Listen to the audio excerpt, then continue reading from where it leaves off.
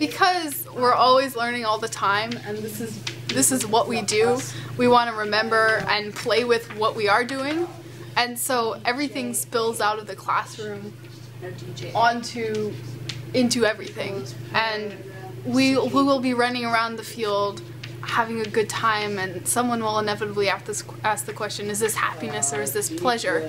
And we'll settle down to a mini seminar to try and get it. And this is kind of similar.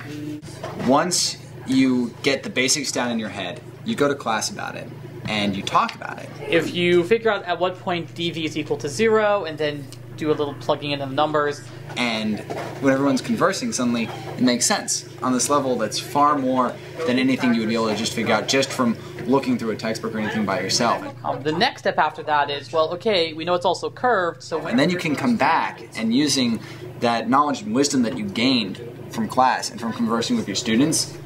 To do that, you have to take the difference again, which is the ddv that Alex is currently working on.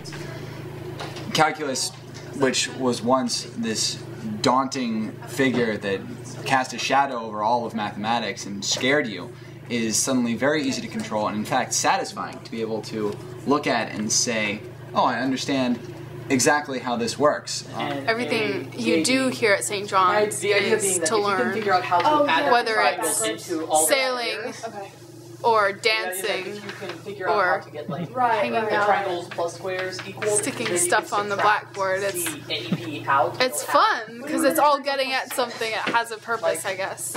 Which means that this equals this, and this equals this, and therefore this equals both of these.